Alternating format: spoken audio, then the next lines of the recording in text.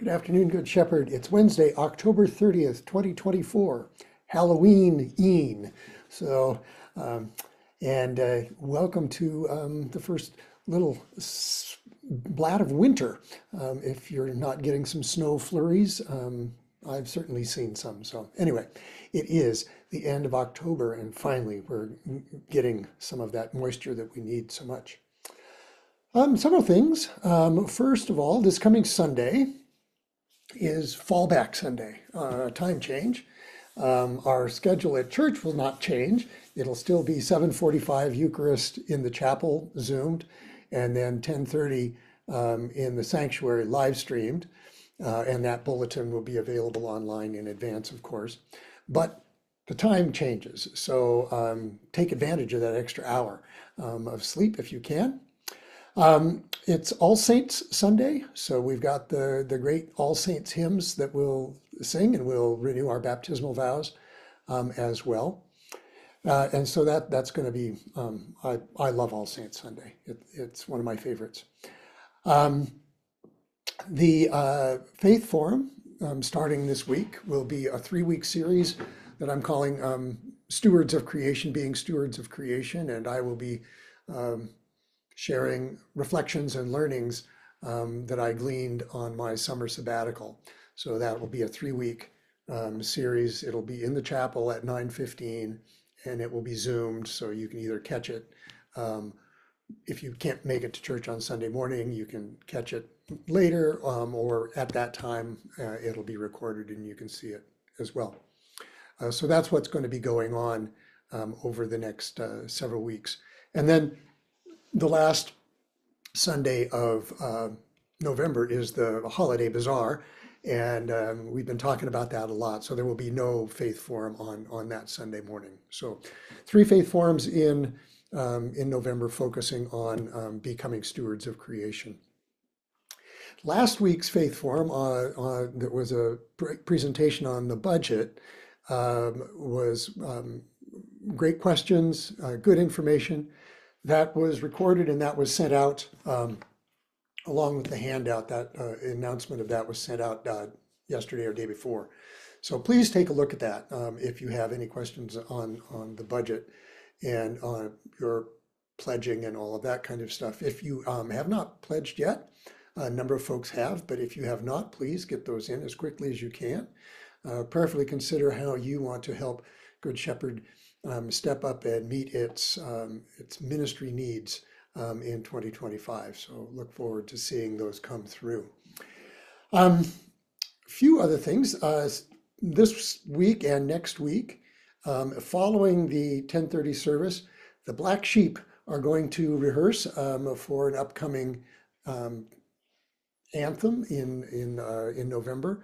So following the 10:30 service for about a half an hour, if you're a guy and you want to sing with the Black Sheep, just go back after you grab a cup of coffee or something, just go back into the sanctuary. Connie promises that the rehearsals will only take about 20 to 30 minutes. So, and it's fun. I'll be there rehearsing too. Speaking of fun or good news, is some of you know that Matt and Molly Bates, parishioners who attend the 10:30 service most often, just became parents again with a little girl who was born last Friday. And so we'll look forward to seeing the new addition of the Bates family when they can make it in. But we rejoice with them and the family. One other thing that's coming up later this week, it's not happening here at church, but it is happening with Church, Big C Church, and that is that we will be investing our new presiding bishop on Saturday, and that will be happening over on the East Coast. The Right Reverend Sean Rowe will become the Most Reverend Sean Rowe on Saturday.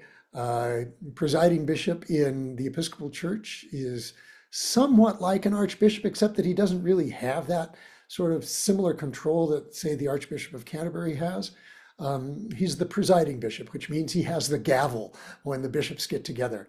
And certainly his predecessors have taken that in lots of different directions. His immediate predecessor, Michael Curry, certainly had a sort of a larger footprint than you might think of from some of the others, given his ability to preach at a royal wedding.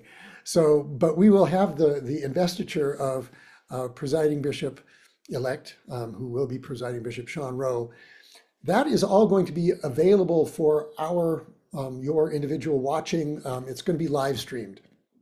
Information about that will go out in the e-news, and I will put the link in the notes below this video so you can see those there and watch it if you want. It's at 11 o'clock Eastern time, so it'll start at 9 o'clock here in Denver, but it's all available live stream. And if you want to watch it in a language that isn't English, it will be available in Spanish and French and Mandarin. So you'll be able to, you can choose whichever one you want to watch, but it should be a wonderful experience that the whole church gets to participate in by watching, rather than just those who are there in the space. So I commend that to you. And again, the information will be down below, and it will go out in the e-news as well. And so to close today, I thought that I would offer a prayer for the ordination of a bishop. And this comes from the 1789 Book of Common Prayer, our first American prayer book after the Revolutionary War, when we had to revise it because we were no longer going to be praying for the king or the queen at that point, and we started praying for the president. But we still had to have ceremonies and rituals for ordinations. And so this is the ordination prayer for a bishop that's from the 1789 prayer book. Almighty God, who by your Son, Jesus Christ, did give to your holy apostles many excellent gifts, and did charge them to feed your flock, give grace, we pray, to all bishops, the pastors of your church, and especially to the Right Reverend Sean Rowe, that they may diligently preach your word and duly administer the godly discipline contained therein, and grant to the people that they may obediently follow the same, that all may receive the crown of everlasting glory through Jesus Christ, our Lord. Amen. Look forward to seeing you soon. Bye-bye.